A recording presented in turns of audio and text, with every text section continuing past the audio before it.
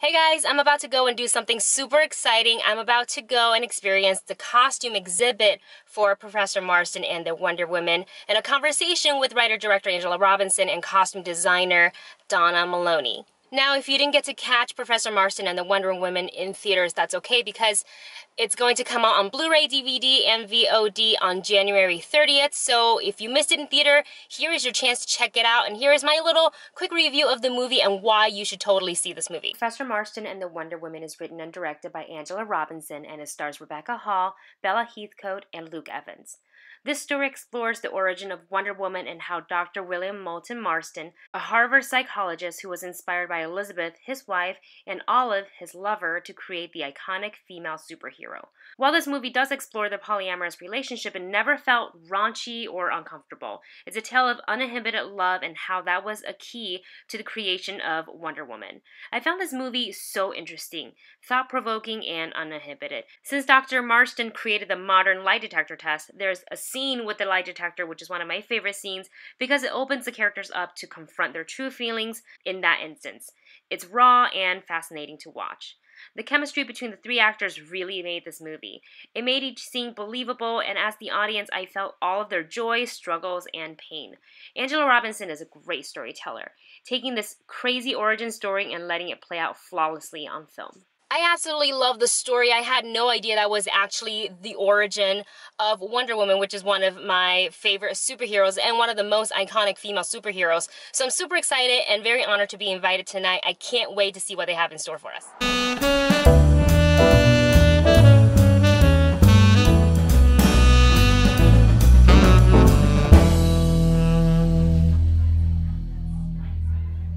This movie took a while to come to fruition.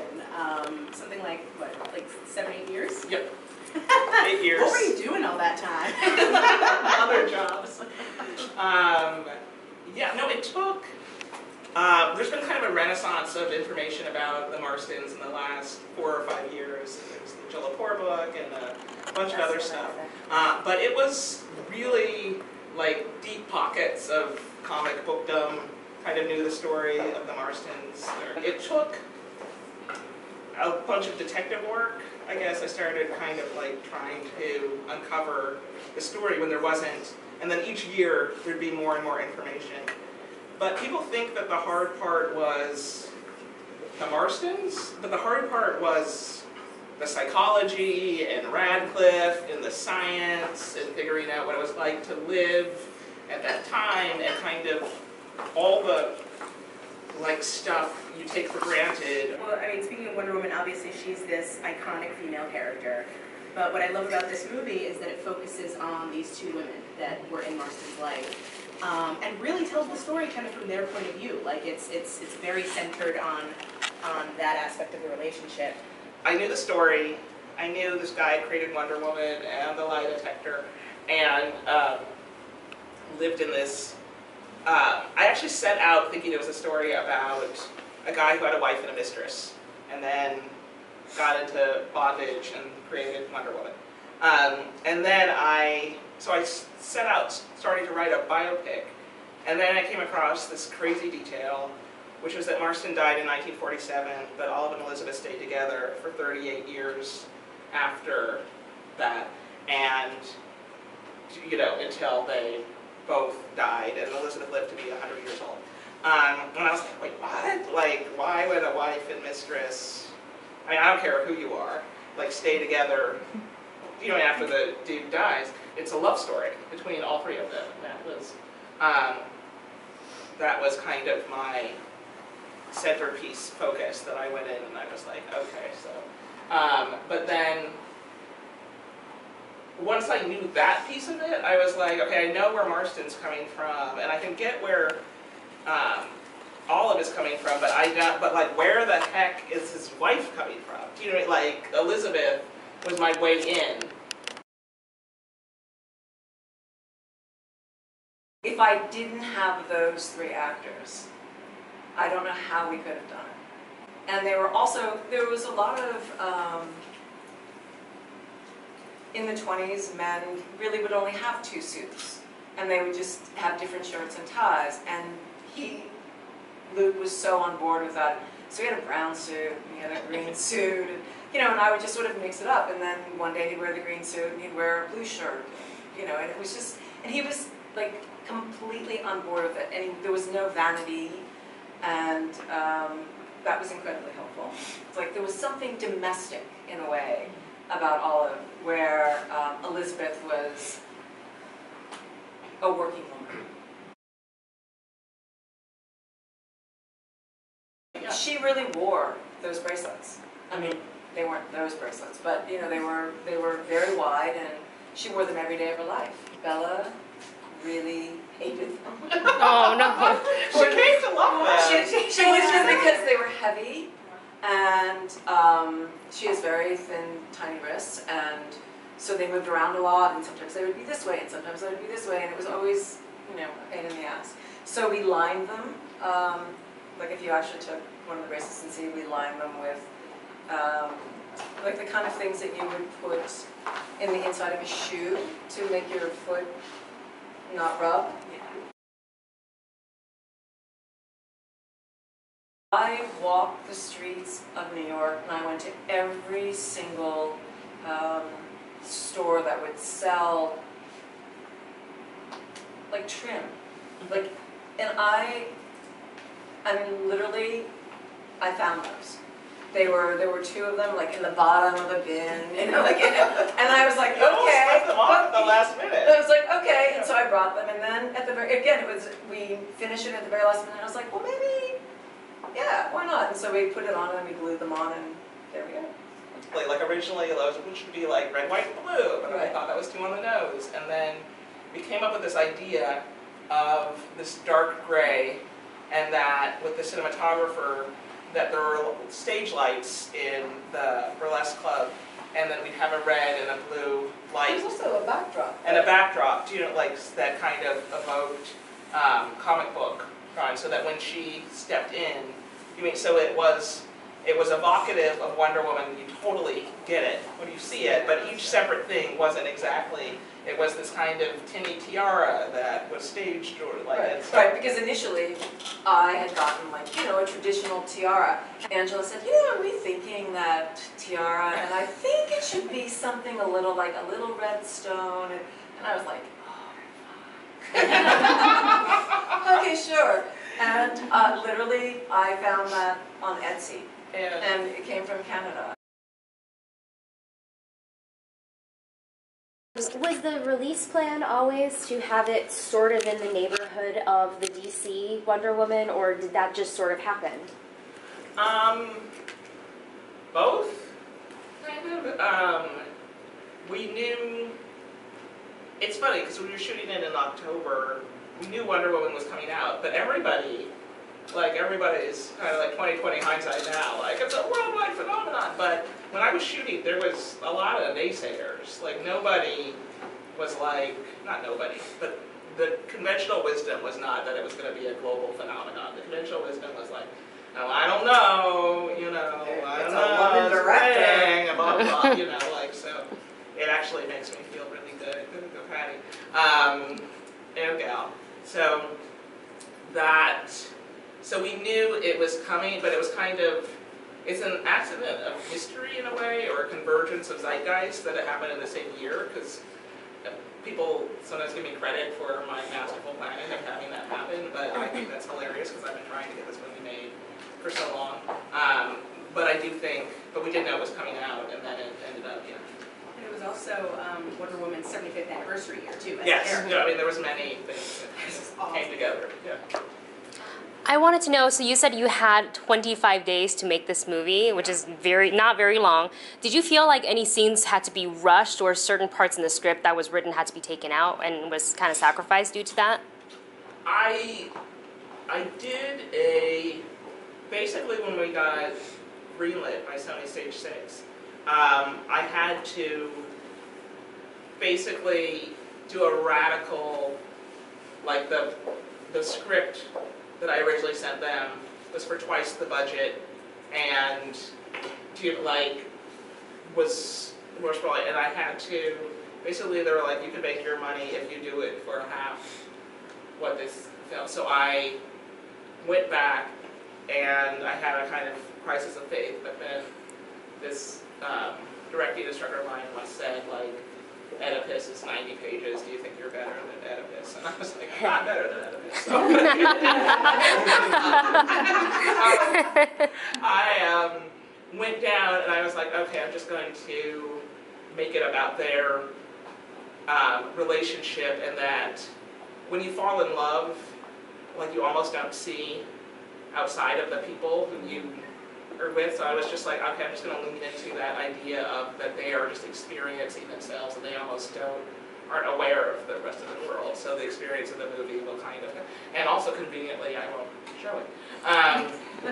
But there are some points where I feel like, you know, I mean, every filmmaker, you were like, oh, I would have loved to, kind of, in that, I mean, but we are just, you know, like, sailing, like, the idea that it was 25 days to do all of that is insane. Like, the poor, I mean, I have to give it up, I mean, for so many reasons, but for the actors where, like once Melanie moved to it, she was just like, God, it's just the craziest day. She was like, I was in 1929, and then I was in 1945, and then I was like deeply in love, and then I was crying my eyes out, and look at it all be in a day, where they just go like, boom, boom, boom, boom, like from... And hair changes. And hair changes. And so that was... So yes, there's definitely parts where I'd be like, oh, I wish we had more time, but all in all, basically a movie is a miracle, and whatever, like, a lot of times that's a good thing. Do you know what I mean? Like, I actually feel like this film ultimately is a better, more pure version of what I would have made if I'd had twice the budget and all the money. So it just kind of ends up being what it is.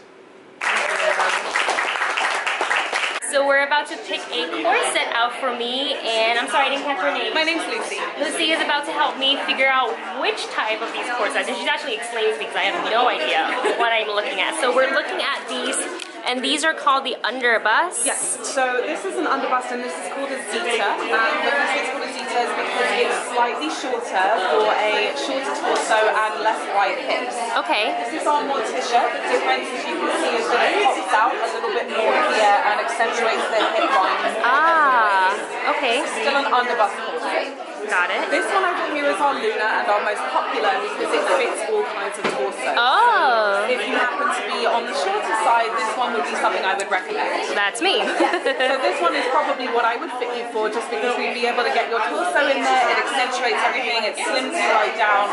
That would probably be what we would go for. And perfect. And then what about, she was trying to explain to me about these ones down here. So these are called corselettes, and corselettes are essentially a shapewear product. They are as true to vintage as it could possibly get. The idea is that they basically accentuate your natural curves. So it's really more about just kind of pacing everything nicely and presenting it in a way that looks just glamorous and old-time vintage, 1920s, film noir kind of thing. I love it. Yes, the corselettes are really, really popular, but for the ladies of less stature, we tend to go for the Merry Widow. And the Merry Widow is this one, a personal favourite of mine. Oh, so pretty. Yes, this is essentially a long line bra that turns into a girdle, and it's boned along here in the same way that the corsets are boned, but it gives less structure and more just kind of seats you in right here, gives you the ability to wear stockings with it, so it's kind of an all-in-one, and these straps do detach, which is the only ones that we have that do come off.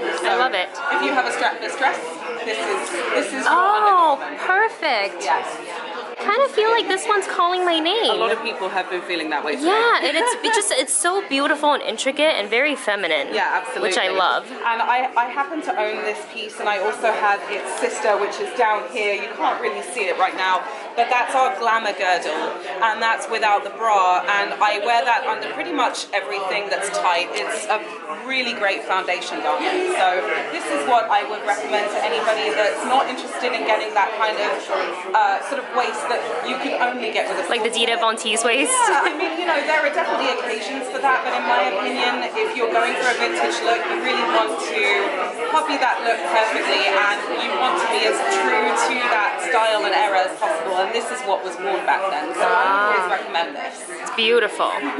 So, are we going for this one? We are going for this one. Sounds like a plan. Guys, look at this beautiful corset I am about to try on. This is called the Merry Widow, and it's just so, look at the stitching. It's so pretty, it's so delicate, and so feminine. I can't wait to try it on. I'm about to change into my own little personal corset.